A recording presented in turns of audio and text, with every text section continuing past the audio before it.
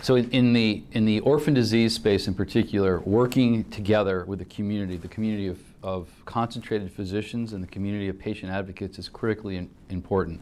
And by working with the patient community and the physicians, we're able to define endpoints that work with the regulators in getting drugs approved. As you can imagine, natural history on orphan diseases are not well understood.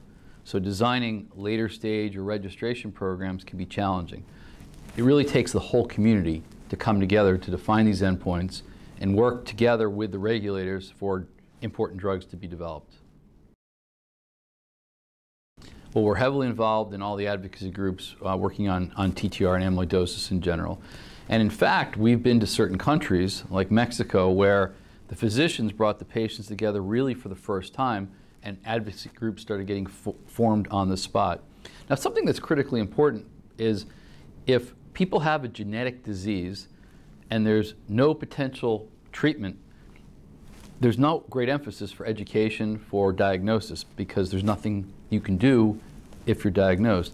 Once you have hope on the horizon, a potential treatment on the horizon, there's tremendous incentive for groups to come together to improve diagnosis and then to speed time from patients to getting a potential treatment. So it's very important for a biopharmaceutical company to work with these patient groups, enhancing diagnosis and then making sure that access barriers are knocked down that allow patients to get important medications.